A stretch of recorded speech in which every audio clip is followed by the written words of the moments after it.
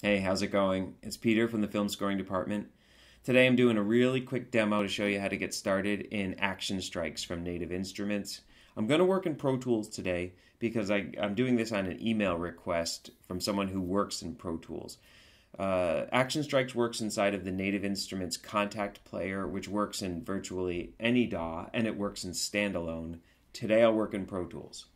I'm using Pro Tools version 12.8. I'm using Kontakt version 5.6.8. This works in earlier versions. You should be able to follow along. There's no major differences in feature from older recent versions. All right, you should be looking at the edit window in Pro Tools. If you're not seeing the edit window, if you're seeing the mix window, hit Command equal and it'll toggle you back and forth between those two.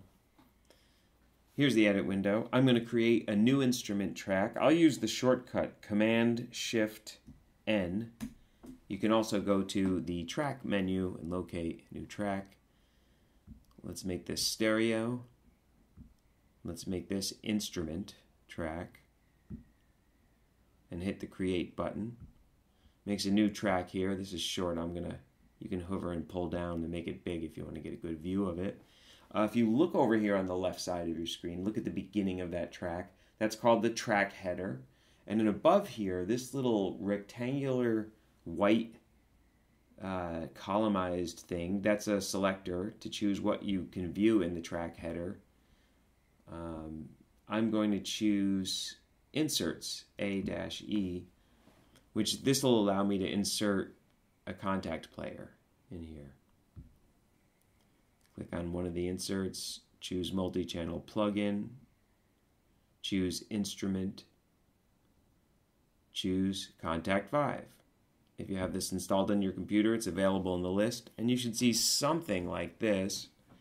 Your Kontakt player might look a little different than this. For example, here's where you control the view. You might have the outputs visible. See that little mixer there that allows for discrete outputs of multiple instruments in the Kontakt player. You might not have the browser visible. It might look like this, skinnier version with no instruments available, but you want the browser. If you have Action Strikes installed, it's here in the browser somewhere in this list. It might be in a different order than mine. There's an Instruments button there. If you click on that, you can see that Action Strikes comes with 3 different instruments: the ensemble, the hits, and the instrument. The middle one, the hits, is the most simple thing you can imagine. That one is it's like a drum kit with a single drum mapped out to each key. The Action Strikes instrument is the one that I'm going to show you today. It has some of those single hits, but then it also has some loops available, all geared around a specific ensemble or instrument. The Action Strikes ensemble is sort of a more sophisticated version of the Action Strikes instrument. If you want to read in depth in these, look for this little triangle. Click there and you'll see that the manual pops right up out of this window. It's actually a very good manual. It's short, it's concise, easy to read, and makes very clear the differences between these 3, the ensemble, the hits, and the instrument. I recommend taking a look at it. It's a short, easy manual, and that's where you find it. For now, I'll drag in the Action Strikes instrument into the play area, and we'll get a little look at what's happening here in the window. You should be able to arm the track right away and just, find some keys and play some things. If I play a C here, I can get a single taiko hit, or a little roll, or even some looped patterns.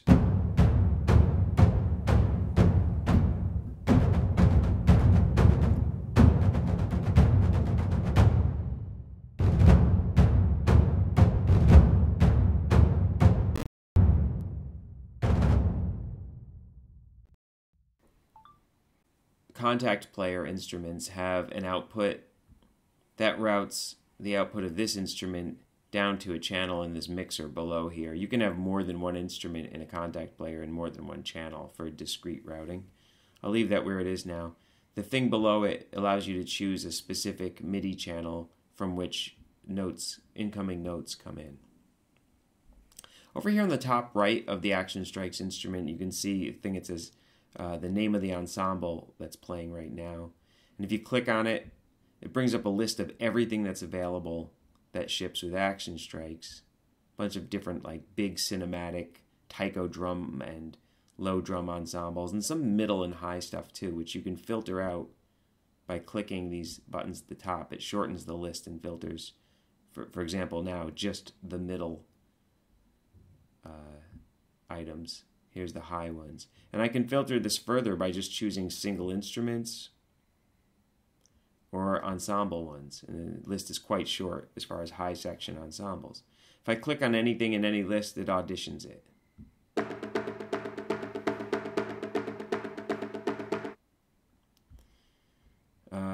Let's see.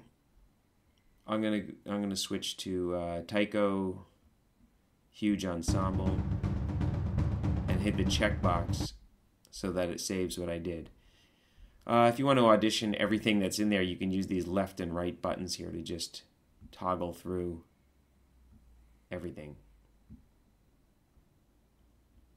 At the bottom there's two tabs, the playback and effects tabs.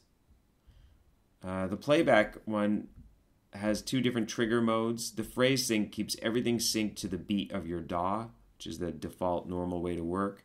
And the free trigger one gives you a lot more freedom to start phrases offset from the actual beats in the DAW.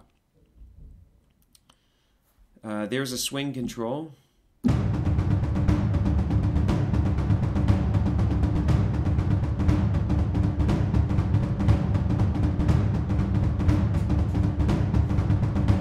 And you can halve or double the tempo.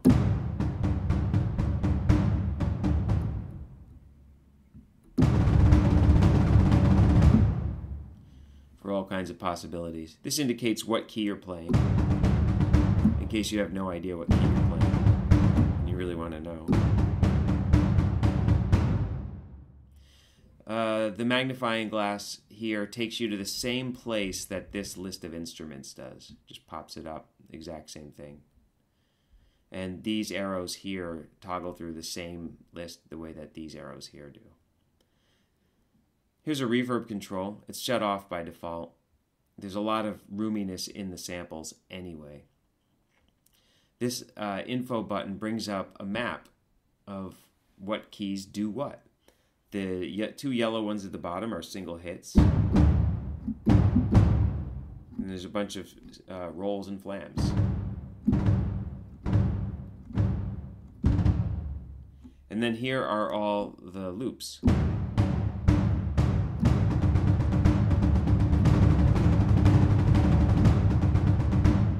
Here's some accent rhythm loops.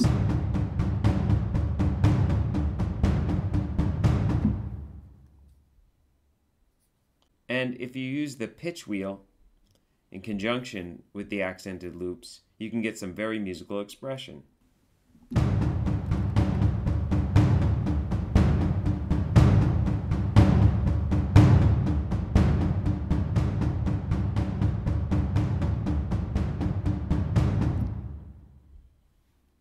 The mod wheel adjusts the dynamics overall.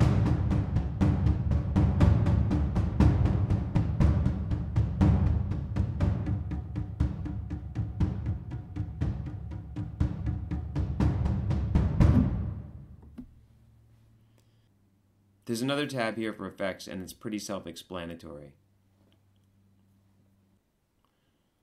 Recording's fairly straightforward too.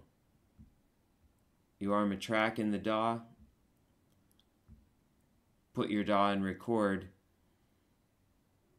and play notes.